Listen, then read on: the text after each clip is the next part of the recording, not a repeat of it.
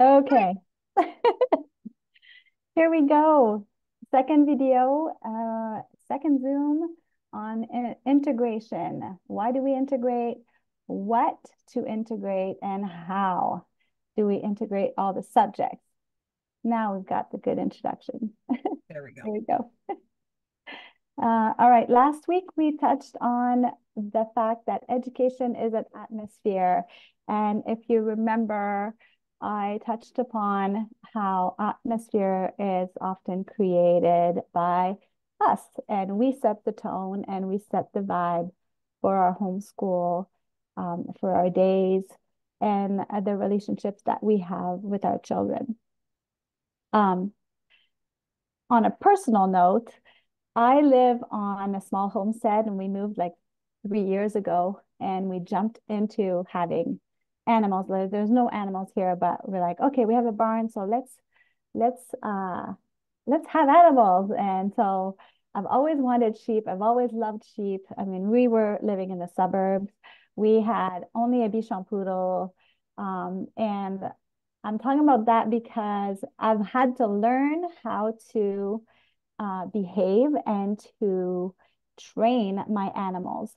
And so, as for atmosphere, to compare it, I guess we can compare it with how children are because children are very intuitive and to the emotions of the day, and they learn best from their environment. And animals can be very intuitive as to how we are in our state of our emotional state. And so I wanted to just say that with animals, it's kind of the same thing. And today we're going to go into what is discipline, and kind of the same way we have to train our animals, the same way we have to train our children in a sense. Get to know them, but also uh, train them. So when we had our sheep, I didn't know how to be, but I realized really quickly that if I was in a rush to do my chores, and in a rush to take them out, then they would just bolt and they were just all out of sorts. So that's one way that I had to kind of like check my vibe and then establish routines every day, do the same thing, check my vibe, and make sure that everybody knows what's happening next. So when we talk about, we can flip the next one. When we talk about discipline, I love this quote from Charlotte Mason. It says, by education is a discipline, we mean the discipline of habits, formed definitely and thoughtfully, whether habits of mind or body. Psychologists tell us of the adaptation of brain structures to habitual lines of thought, i.e., to our habits. So our habits uh, do influence, uh, no, what I want to say is our habit of mind or body influence the brain structure. So little habits that I started with, even with my animals, was when I open the door in the morning, I say, "Good morning, everyone." I always say it in the same way. And I had to be intentional at the beginning and say, okay, I'm going to do that so they know that I'm coming in, so that my sheepdog doesn't bark at me and then rile up everybody because there's somebody new in the barn. And so I open the door. It doesn't matter if it's at 7, at 8, or at 9. I open the door, say, "Good morning, everyone." And now I just do it out of, like, I've established a habit for several days, and now it's just automatic. I don't know why I do it. Now I just do it. So you can go to the next slide. Just little things like that is start small with habits. Now we're training our mind and body. So memory work is a I mean, the brain is a muscle, and memory work trains the brain. Now everything is so connected. The next one. Yeah. Yeah, I'm trying. It's not moving. So when I wanted to train my sheep, uh, I didn't know how to train sheep. So I had to be intentional about it and say, okay, what do I want them to learn? And I'm going to practice doing that every day, uh, simple things. And I'm going to have my tools. So I wanted them to follow me. I want them to follow me with food. I don't want them to, when I open the door, that they run to pasture everywhere and I can't like lead them to a particular place. So I said, okay, I'm going to have my bowl of food and I'm going to have my stick and I'm going to shake the food and I'm going to say munchies. So I say munchies and then I shake the food every day when I take to pasture. So I had to think about what do I want to do to establish this new habit, and I'm going to do it every day consistency. So first one is practice consistency, to train and to correct. So discipline means to train and to correct.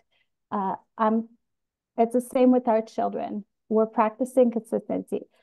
Example, I want my child to be able to sit at the table for 10 minutes. I'm going to do, I have my tools. I have my timer and I'll have their books ready and they need to sit for 15 minutes or so, depending on their age, whatever you choose.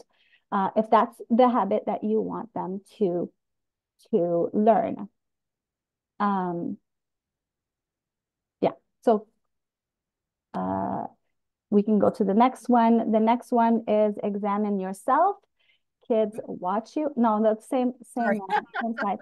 So kids watch you. So if you're not doing it with them, they see that you're not, and then they don't do it because kids do, they imitate you. They just follow what you're doing.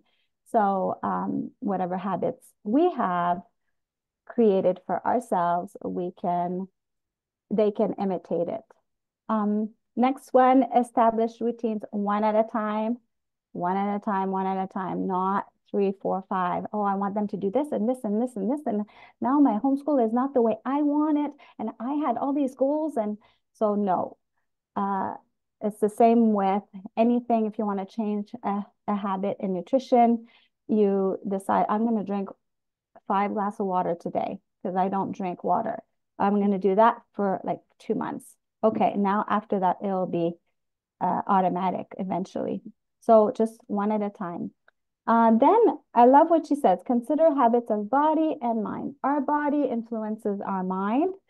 So, and vice versa.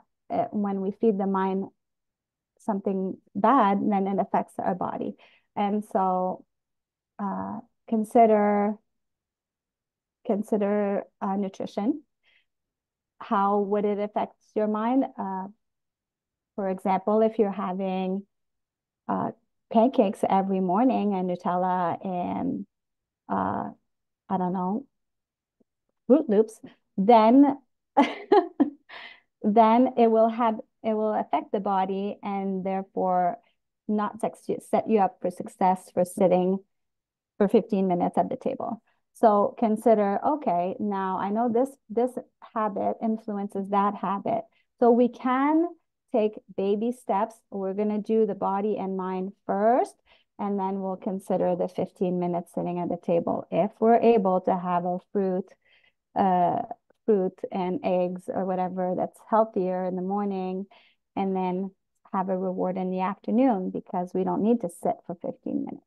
Anyways, so consider those that it's all related.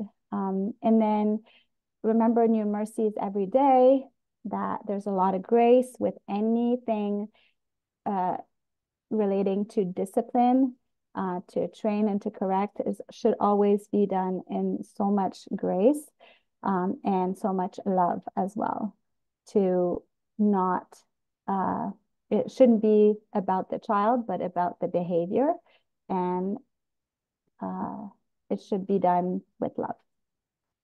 So that was my portion about discipline. And next week we'll talk about life. Education is life. Excellent. Thank you so much. I mean, this is directly can relate to integration. So first we're just going to define integration. So it actually comes from a Latin verb, integrare, and I wasn't able to put the macron over the A on RA, which is annoying for me as a Latin teacher. But know that this is a first declension or a first conjugation verb. And integrare means to renew, to refresh, or to make whole, which is not necessarily what we think about when we think of integrating subjects, that we're renewing them, we're refreshing them, we're making them whole. It's actually, we get the word integer from the word integrare. And an integer, if you know basic math facts, is a whole number. An integer is never a fraction or a decimal. It's always a whole number. So when we integrate subjects, students begin to see them as parts of a bigger picture. We don't just study history in isolation. We study it with geography. We study the scientists of that time. We study the art. We listen to the music. We want everything to be seen as a whole, because there's no knowledge that occurs in a vacuum and everything is connected. And when we integrate, we see things in a new, fresh way. And so we want to practice like Charlotte Mason talks about. One of her principles is the science of relations, or relationships. She wants students to be able to make these connections or see the relationships between all of the things in their world. So as parents, we can't get in the way of them making those natural connections on their own, those relationships. What we want to do as parents is we want to train ourselves to see those connections, and then we can model that for our students. So we don't put the history sentence in front of them and then while we're doing that history sentence, well, do you see how that relates to this? Do you see how that? We can see that, but we want to, the part of laying the feast in front of them and giving them these opportunities is allowing them to form those connections with all of the things, right? So why do we integrate subjects? First of all, it lessens your workload. So that's what we are all about at Invictus. Miriam and I, we want to make your life easier. And so if you can learn to integrate subjects, then it can simplify your life and you can focus on the things that you really want to do in your homeschool. It teaches, again, students to see how everything is connected. And this is a discipline that they can actually develop, to open their eyes to see these connections all around them. It refreshes a subject in the mind. So you when you see these, when you try to integrate things, you can say, oh, well, I see that kind of in a new way now, because you're coming at it kind of from a back door or a side door, or maybe a tiny little trap door or a window, right? And it gives you just a new kind of vision for what it is you're learning about. And it also demonstrates the interrelatedness of God's creation and mighty hand through time. God does not exist in a vacuum. There's a beginning, there's a middle, and there's an end to the world that he has created, and nothing is outside of his realm. Nothing happens by surprise. Everything is connected. So that's just a couple of reasons why we try to focus on integration of subjects. But then you ask yourself, okay, well, what, right? What's the what of integration? And we want to always begin with the Word of God, because the Word of God touches everything. So you can always find ways to integrate Scripture in with what you're teaching. And we don't want to, just a little side thing here, we don't want to force integration, right? We want it to happen organically. So if there's a way, like when we talk about some of these subjects as we go through, if you're in your homeschool and you're like, oh my gosh, I need to integrate this, I need to integrate this. No, you don't have to feel stressed about that at all. Like Miriam was saying in the beginning, choose one thing. Okay, I'm going to practice integrating grammar this week, and you're not going to worry about anything else.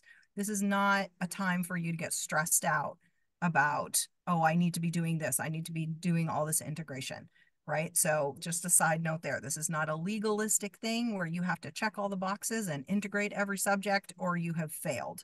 Not at all, not at all. Okay, but again, start with Scripture.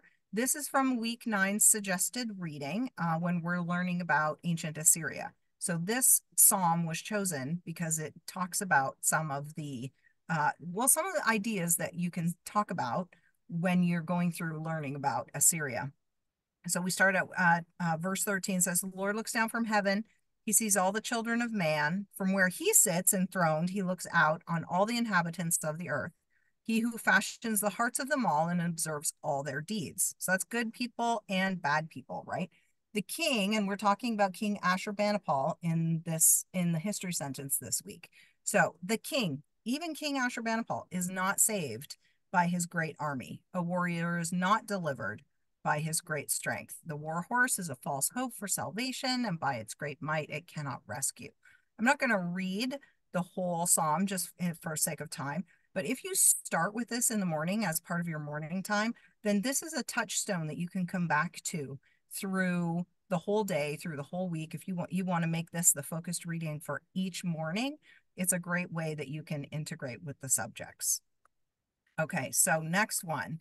That's just the end of the psalm. So after scripture, you want to try to bring in, here's your history and geography. So this is the way that Invictus can be a spine, right? That jumping off point for all of your other things. So you bring in history and geography, just talked a little bit. So you listen to the song, you use your different modalities that we talked about last week. And then you can ask when you're done with a sentence, does this remind you of anything from our Bible reading today?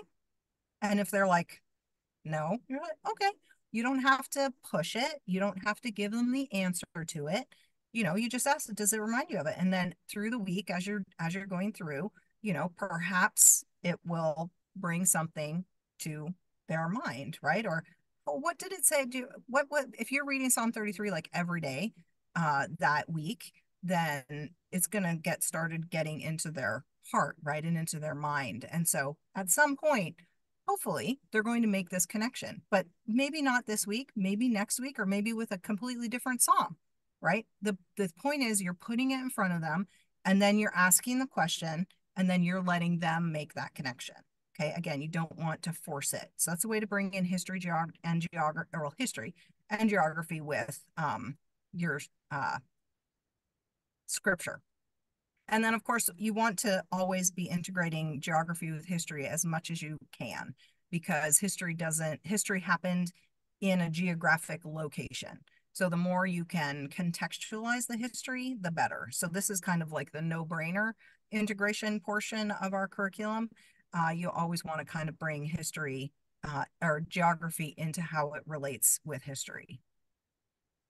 And then after you've done that, we have a read aloud list for every week. So we're learning about the Assyrian Empire on week 9. So one of our read aloud suggestions is The Revenge of Ishtar, which is a story about Gilgamesh, a Mesopotamian Assyrian king, right? And it is a perfect read aloud. There's actually 3 in the series that you can just be reading through the week as you're learning about it.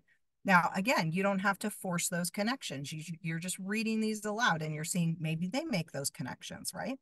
So that's your read, and there's a whole list of read alouds there. And then you go to your picture study, music study, and lists. And I'm just going to flip to the next slide because this is our picture study for week 9. This is titled the something of the Assyrian king. It just escaped me.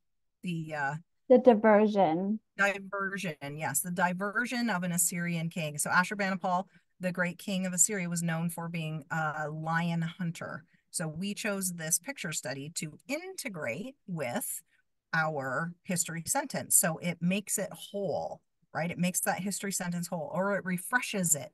So you do the history sentence and then they're looking at the picture study through the week, wherever you've placed it. And they're like, oh, wow, this could be what it looked like for the king of Assyria to be going on a lion hunt, right? In his own arena. It's not much of a hunt. He's just kind of standing there, but you kind of get the idea. It brings the history sentence full circle so that you're not just learning it in isolation. Okay, so picture study. So read alouds, picture study. And then we have Don't poetry. You don't want to forget poetry. So the poetry selection for week 9 is actually the third stanza of a poem about ancient Egypt. But we get into Assyrian topic poetry in week 9, and this is the beginning of the destruction of Sennacherib by George Gordon Lord Byron.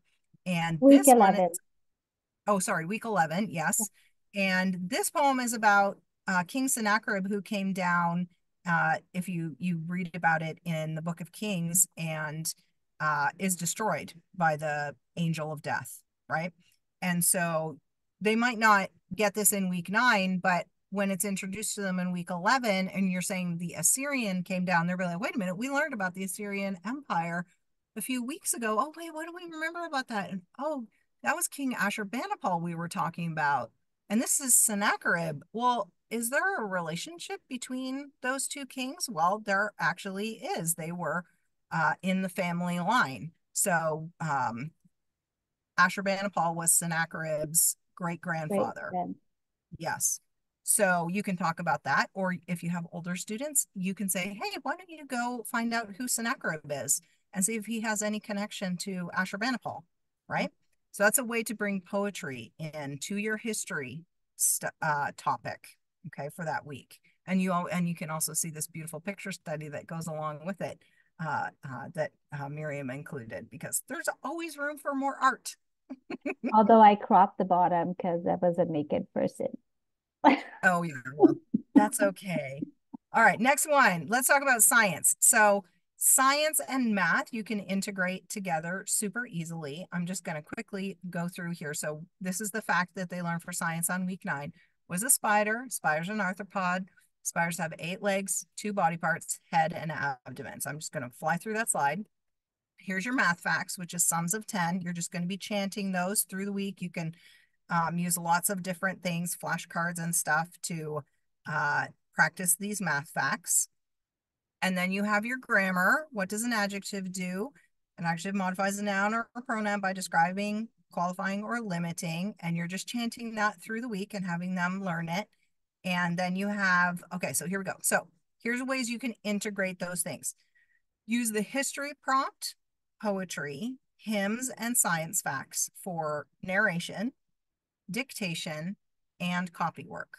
So once you are past basic letter formation for either manuscript writing or cursive writing, so you just get one of the dollar store, how to form your letters, you can then use the things within the guide for copy work to practice that handwriting. You can use them for dictation. So Charlotte Mason was a huge fan of dictation. So you can read the history sentence and slowly and clearly. And while when you're done reading, you say, okay, now write what you heard.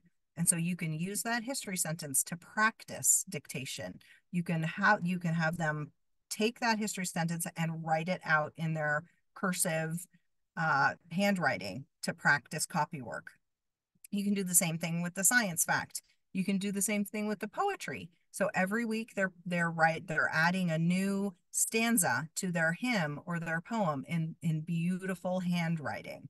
So by the end of the year, they've handwritten out all the poems, all the hymns. Now they haven't done it all at one time because you don't want to overwhelm them like that, right?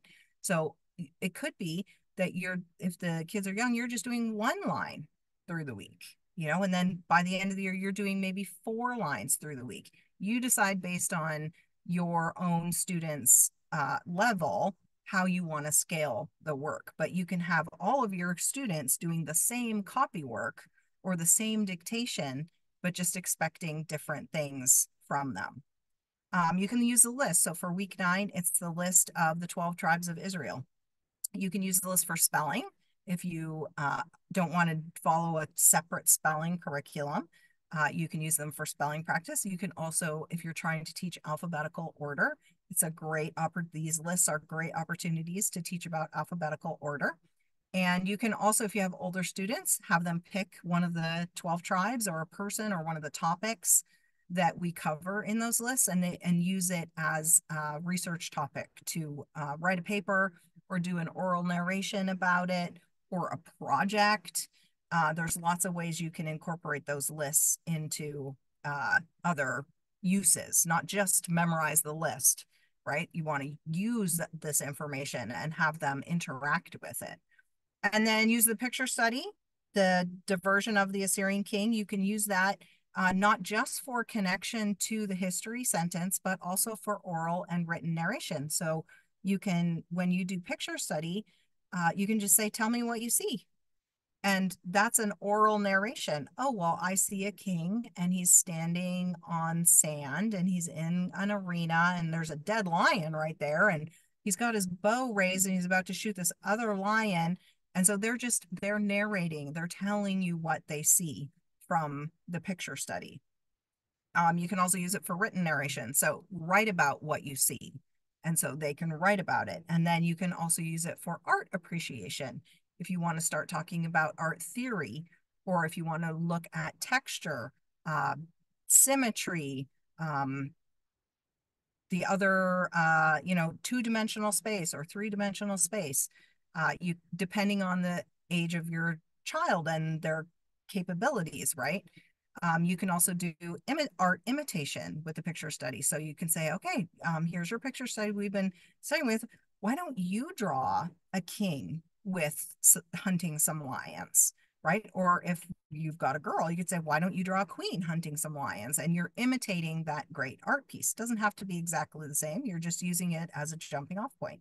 And then you can also compare it. So if you want to, there's other picture studies that have kings in them through the in our picture study collection. So you can put them side by side and you can do a comparison, right? So that would be for probably for your older students. So the picture study can be used in lots of different ways. And I'm sure you can all think about ways to use it too. This, like I was saying before, the science and the math can go together. Uh, if around October, Halloween time, you can go to the dollar store and get little plastic spider manipulatives, which is what Miriam did, and practice your math facts with. So this sums of 10. So as long as you have enough to make 10 as your sum, and you have a pile of plastic spiders over here to make like 2 plus 8, right? You can use spider manipulatives to do your math facts together. And sometimes you can even find that the manipulatives that you're using aren't accurate in terms of how they've been molded in the factory. So some spiders may not have their 8 legs where they should, or they might have given them 3 body parts or whatever. And so you can pay attention to that too and see if your kids notice. And then the grammar integrates easily with many subjects, especially history and science. So I'm going to focus on a little bit of the grammar right now. So uh, sentence. And so okay, apart from when you're doing the history, okay, this is now a grammar portion, right? You can say, hey, we've been doing that ancient history sentence. Can you find the adjectives in this sentence? And can you remind me what an adjective does? And then go on an adjective hunt. And so what I've done is I've underlined the adjectives that are in this sentence. So you could have them, if they're practicing their handwriting, you can at a separate time, you say, hey, let's look at the sentence you did for ancient Assyria. Let's take a highlighter. Can you find the adjectives there? Tell me about ancient Assyria. Okay, and what kind of Assyria? Ancient Assyria. Between 1900 BC and 612, the Assyrians became the most powerful people in northern Mesopotamia. Sorry, my son, I'm in my car right now, as you can probably see, driving my son to college for his sophomore year. And he's sitting beside me and he's in the sun and he's boiling hot. So he wants to turn up the air conditioner, but I don't know if it's too loud. But anyway, that's why I'm like pawing over here on this side. So you use your history sentence for adjective or grammar integration. So what empire? The empire. What king? The king. Great king, right? And so you don't have to go out and find a grammar for your elementary age student. Just use whatever the grammar fact is and have fun with it with all of the stuff that you're doing. So that's for the history sentence. But what about grammar integration with your spider sentence, right? Spider's an arthropod. Uh, an article adjective. Spiders have 8 legs. How many legs? 8. Adjective. 2 body parts. How many body parts? 2. Right? So you can, this is another thing. If you've written that out, you just go and you highlight those different adjectives and you have fun that way. And then Miriam is going to talk a little bit about how you can integrate Greek. You got to unmute yourself, Miriam.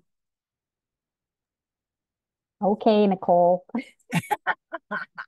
Uh, with Greek, it doesn't always have to be integrated. Not every subject has to be integrated, but I would say that later on there is all the numbers that are easy to integrate.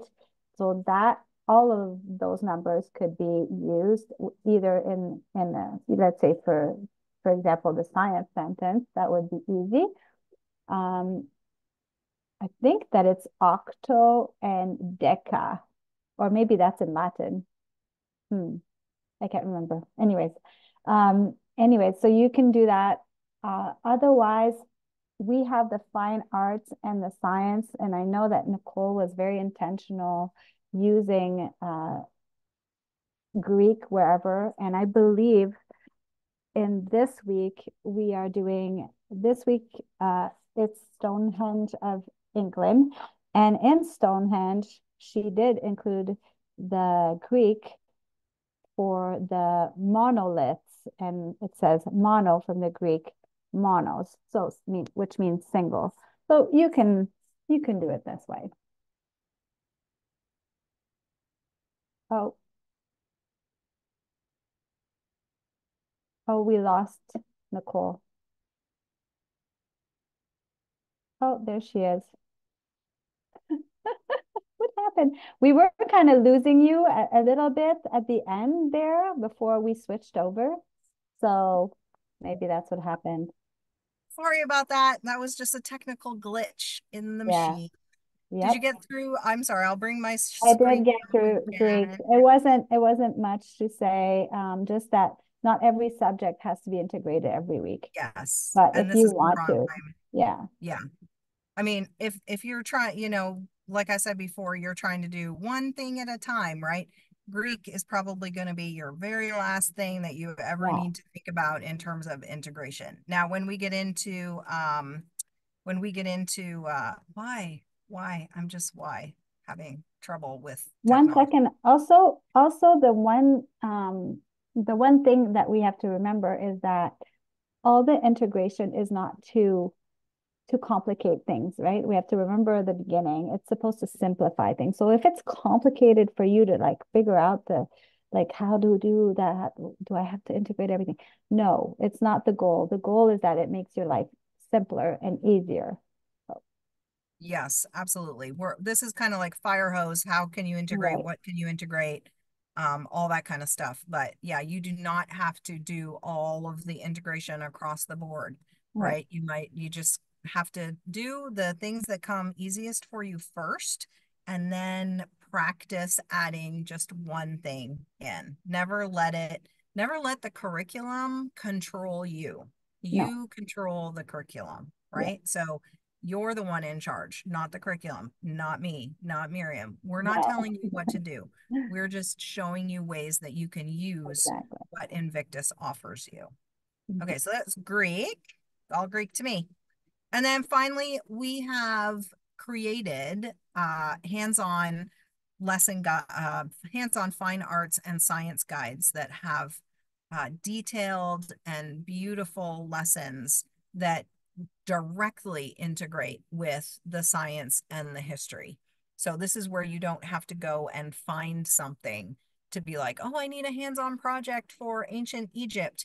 I mean, I see it all the time in my Facebook groups, right? I need some hands-on science things for my second grader. And I'm like, oh, this is exactly why we did this, for why we wrote these. It's so you can take everything, well, not everything. You can take these specific things from the curriculum and you can do that hands-on project that makes that fact or that topic just come a little bit more alive, refreshes it or makes it whole, right? You're studying about Stonehenge. Well, you get to make some air dry clay or sand clay and you get to build a Stonehenge circle, a Stonehenge circle with your kids. So you're learning about photosynthesis in science. You get to do an experiment that demonstrates photosynthesis in plants, and it's all done for you, like it's all there. So we've done that part for you. We've done all the heavy lifting for you, and super easy to integrate in that way. Did you want to add anything about that, Miriam, with these guys, or you want to move on? No, that's pretty good. We do have a question in the chat, Okay. so we can read that. She said, it's Kirsten shared, speaking of read aloud, I was wondering if anyone had any suggestions for a book that talks about the continents of the world for read one. She couldn't find one with the suggestions that we have. So Oh, did it's kind you? of overwhelming with the options at the library a little bit. But would an atlas kind of be, or just a map of the world be a good integration? It's not a read aloud, but Well, I mean, for that week, I think what we had done for week one in terms of, oh, continents of the world for kids. So, mm, you're just trying to reinforce the seven continents and the oceans and any kind of, yeah, so an atlas would be fine for that. It's not exactly a read aloud.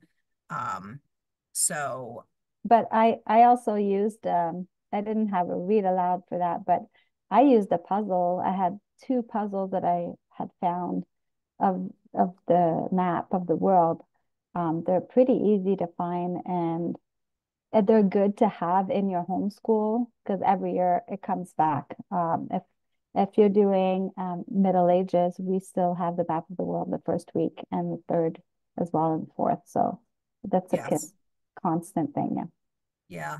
And I mean, if you find a good read aloud, or like, we're always open to suggestions for Mhm. read aloud stuff to add, because we have a an online, like in our resources list, we've got read alouds there. So and again, you don't have to feel like you have to have a read aloud for every single topic that's Right. covered as well, right? Because that can be a stress on you too, where you're like, oh my gosh, I want to do a Charlotte Mason education. I'm supposed to be doing read aloud and narration, and I'm learning about continents of the world, and so I need a read aloud for that week, right? And or a living book for that week, and I've got to read aloud for history, and I've got to read aloud. Yep. You don't have to do it for everything, Mhm. right? You want to be strategic in that. Don't overwhelm yourself and don't overwhelm your students Mm. with so much read aloud that you want to die and they want to die, right? Everything in moderation. You don't want to overload them. So if you can't find a read aloud that goes with the geography that week, just don't even worry about it. Read about some myths from different continents, and you can say, oh, well, this is a myth from Africa, right? And you've done a read aloud for geography in a roundabout way. Mhm. Is there anything else? I see a little chat box there. Any other questions in the chat box, Miriam? Are we good? No, and no other questions. Okay. But if you have any questions, we're an email away. Thank you for chiming in. And hopefully we'll get this recording on YouTube as well for all the other ones that were not able to join us today. So thank you very much for chiming in again. Thanks. Bye. Thanks, Angela. Thanks, Kristen. Hope you guys have a great week, and we will see you next week Yeah, for narration, true. why, what, and how. And for Miriam's blurb on education is a life. All Great. right. Thank Thank you, you. ladies. Bye bye. Bye.